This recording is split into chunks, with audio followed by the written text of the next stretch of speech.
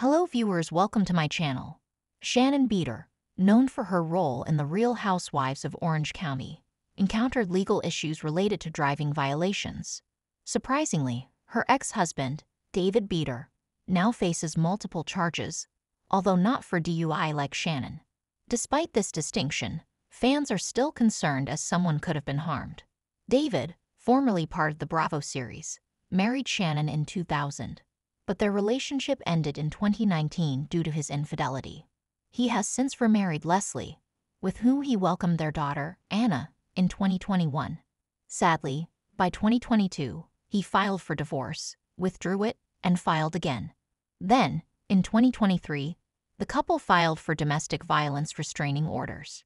Shannon Beador, the former spouse of David Beador, took steps to address her behavior by entering rehab after her car crashed into a house.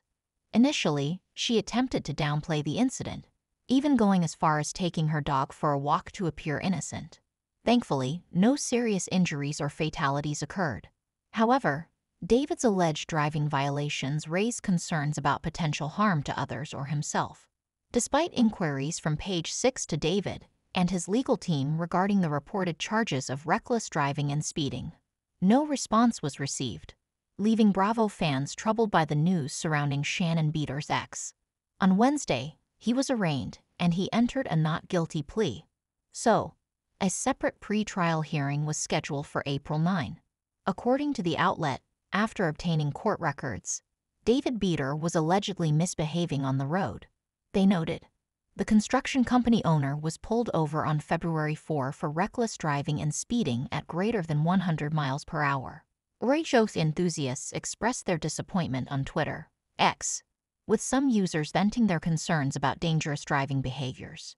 Additionally, several commenters on the platform highlighted the impact on Shannon Beador and David's children, acknowledging the challenges they may face seeing their parents involved in legal troubles related to driving laws.